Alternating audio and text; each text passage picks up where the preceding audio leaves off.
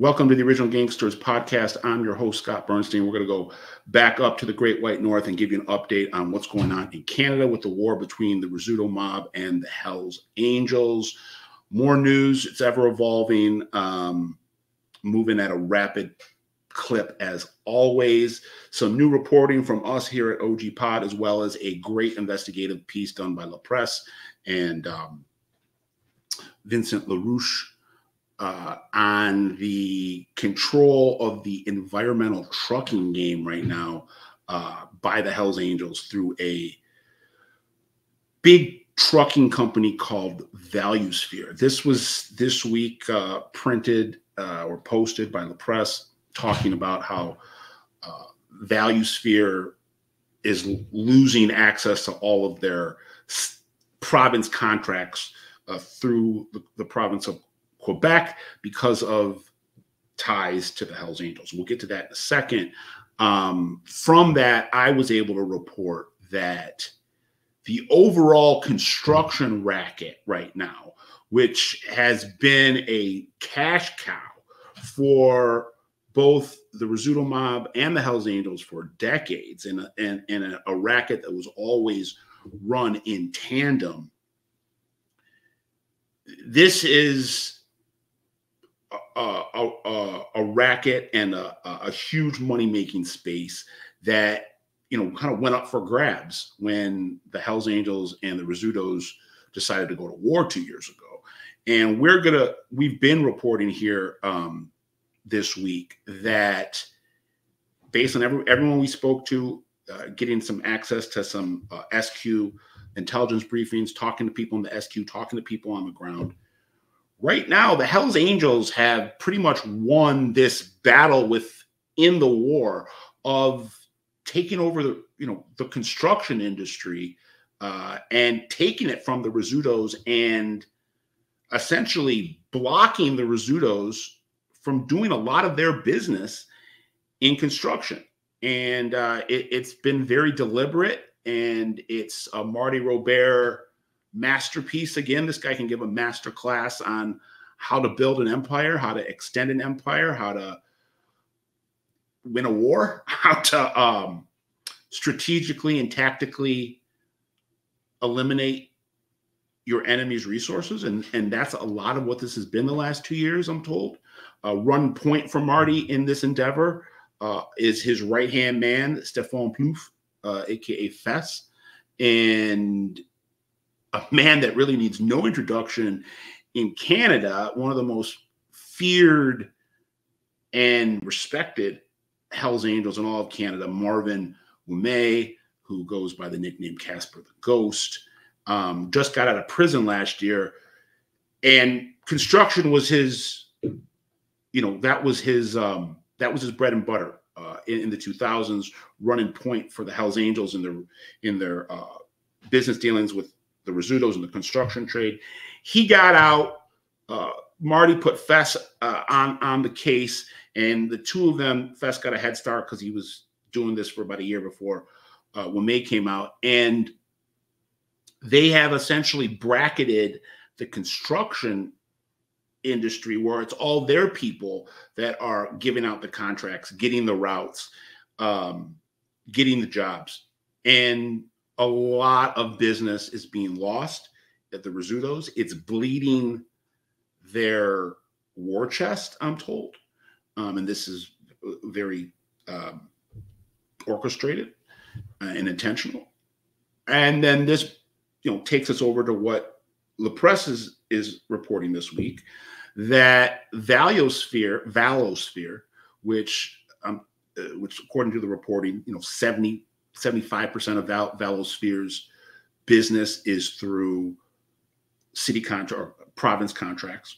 And in this particular investigation, they were talking about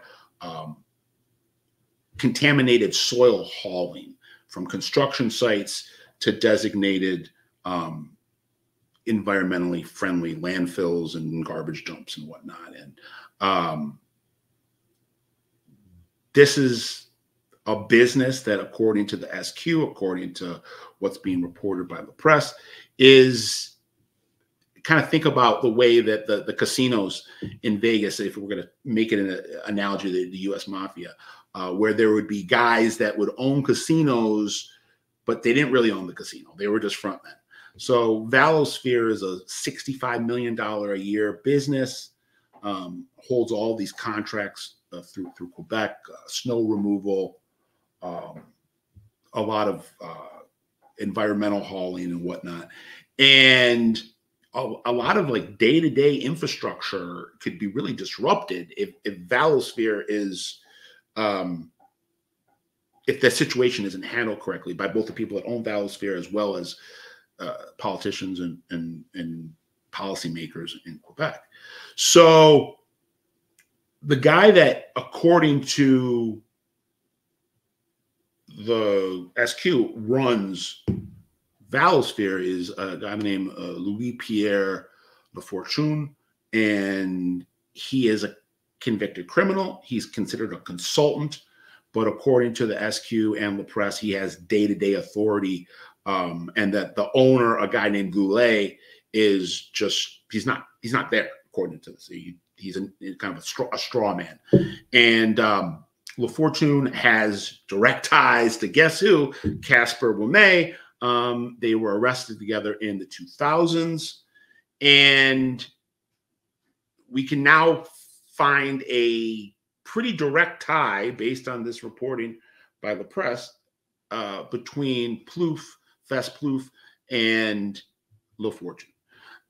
It looks like, or it doesn't look like, it's a fact that a former Hell's Angel by the name of Stéphane Menard, who goes by the nickname Teeny, left the Hells Angels in 2013, took a job within Valosphere, and it looks like he is some type of go-between for, allegedly, but for the Hells Angels and the people that are running Valosphere, meaning Lafortune.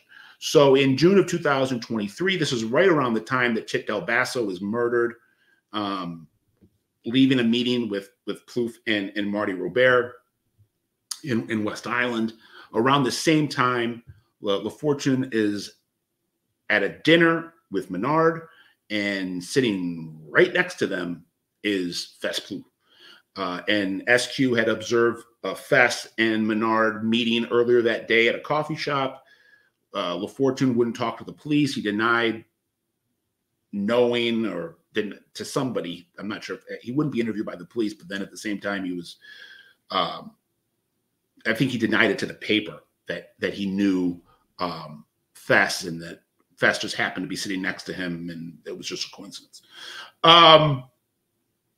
So another interesting, notable point here within the Valosphere situation is that two of the guys that are involved in Valosphere, Tony Papa and Roberto Amato, are guys that have been indicted Hells Angels money launderers, and guys that have had ties to, the leadership in this, at one point, this tandem racket between Hells Angels and Rizzuto mob, are now back involved, but aren't answering to both of them anymore. They are just answering to the Hells Angels. And Amato was tied to Tony Suzuki, who was I know we got to keep a scorecard here. It's difficult to keep track.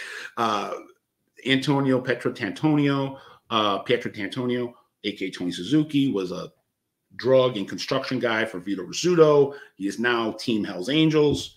That was one of Amato's guys. And then Amato, and then Tony Papa is a guy that's been tied to Rizzuto's for a long time and is now answering to the Hells Angels. So it's just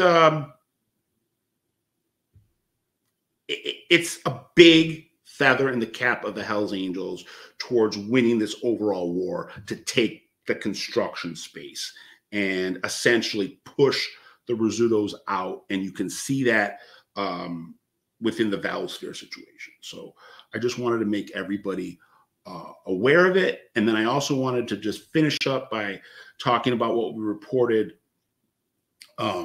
last week with Tupac Atna making a switch from Team Hell's Angels to Team Rizzuto's, and we've kind of found out some more specifics on how that happened, and it was negotiated and engineered through Baldy Barbario, the street boss of the Rizzuto's right now, and Baldy had a working relationship with Atna before he flipped sides originally to the Hell's Angels.